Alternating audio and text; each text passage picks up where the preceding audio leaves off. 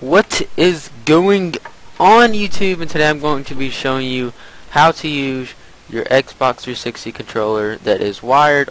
This one's going to be wired with Xpadder. So I'm going to go and load up Xpadder here, and let's just click new. That way I can show you how to do stuff with it. Okay, so first of all, let's talk about connecting it to your computer.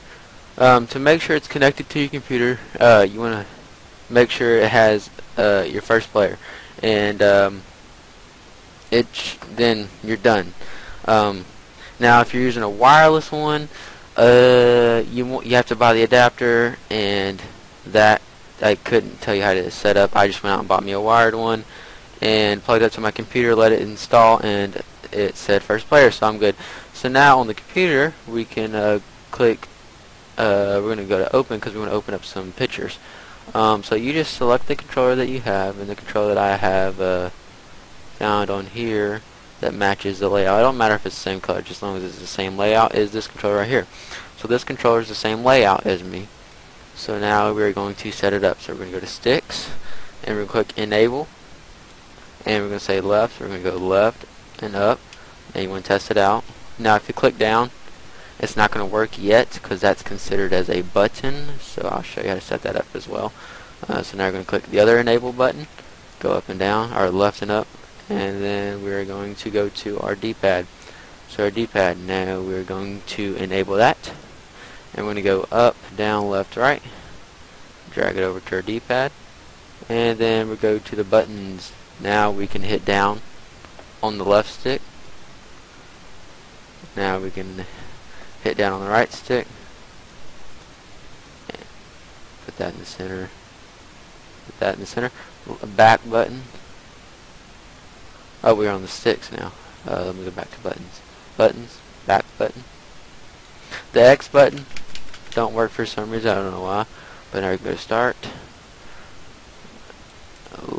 LB, RB, Y, X, B, and then A. And just to make sure, you want to go through the buttons: left trigger, right trigger, Y, X, B, A, start, and make sure they're all lined up. And now we can go to triggers and enable that, and it's going to say left trigger, right trigger. Make sure everything works, and then click OK. So now you have everything working. Everything popping up on the screen, everything's working great. Now it's time to set it up. So let's see, let's do some Minecraft settings. So I guess I'll go ahead and show you how to do Minecraft settings. First of all, D-pad for the Xbox version of Minecraft. This is going to be based off the Xbox version of Minecraft. The D-pad, there's nothing really you can do with the D-pad other than kind of like arrow keys, I guess. But I'm going to do F11 for full screen mode. Back is going to be to see who's on the player list, which is tab. Start is to pause, so that is escape. I'm going to toggle crouch, which is control. So that's going to be the thumbstick, and we're going to hit, no, toggle crouch is shift, my bad, I'm thinking of rust. So we're going to hit shift, and we're going to toggle that, so we're going to right click on it and click toggle, just like the Xbox version. Now we can toggle. This, we're going to click the little wrench and use WSAD. This one we're going to click mouse normal, and this is going to be to scroll down, and this one's going to be to scroll, no, my bad, it's the other way. I think we'll find out. That's going to be scroll down. This is going to be the click all the way to the right, and this is going to be the click all the way to the left.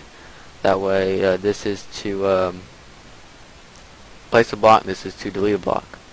A is going to be to jump, so we'll put jump.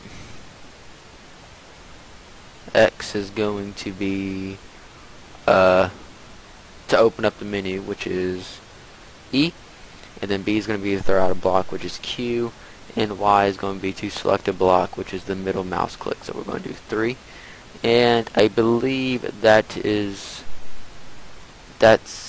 I believe that's it. I'm trying to think, what am I forgetting? I don't think I'm forgetting anything. So once you get stuff laid out, I think you can go ahead and start using your controller. And you see the mouse moves really slow.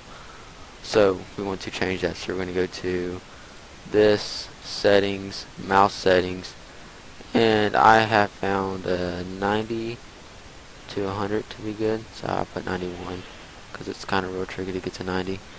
So 90, you see it's real sensitive, but hey, it works good once you're in the game. Okay, so now you can X out of that.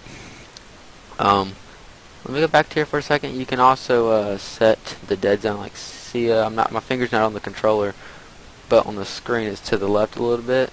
And if I were to make this small, that key would be activated. See, it gets stuck a little bit. So the dead zone, you want to make sure it's about 20%.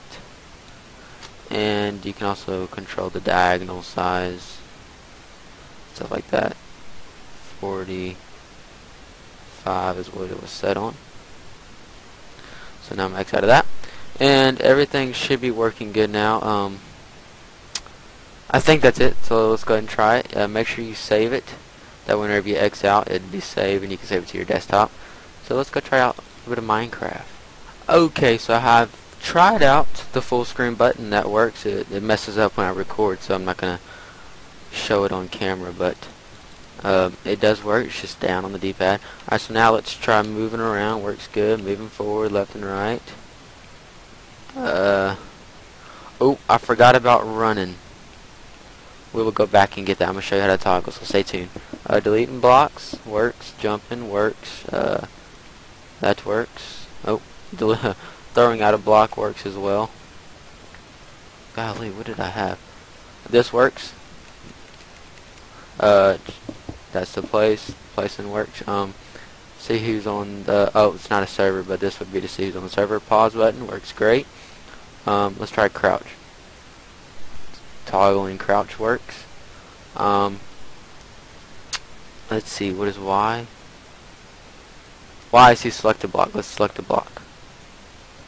Let's place this down, that way I don't have any left, and I forgot I am on creative.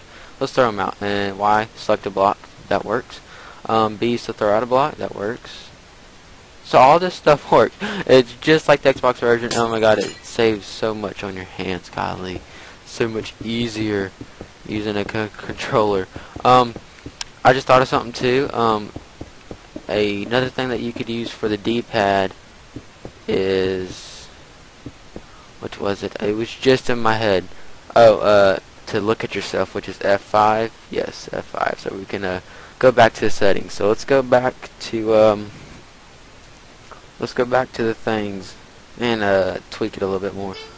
Alright, so now we're back on Xpadder, and what I was talking about running is we're going to go click on W, go to advance, and we'll do about 95% right here on the distance, you see. So do 95, then add distance zone. Then we're going to do control W. Now what this does is whenever you push the trigger forward past 95%, it's control W, which is running.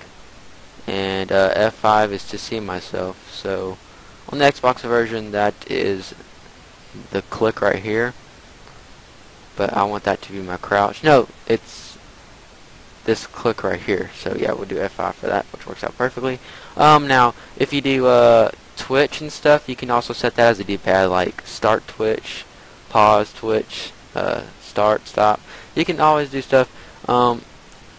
And now you could also do this. This is what I love about doing this. Okay, so we're going to click right here, or right click on it, and we're going to do set selector, and we're going to do set to, and we're going to do two-way. So what this does, this is basically a mode button. So whenever I click it, the D-pad right here, whenever I click it, it goes to mode 2. As you see on the screen, it goes to mode 2. When I click it again, it goes back. Now you could also do this as well.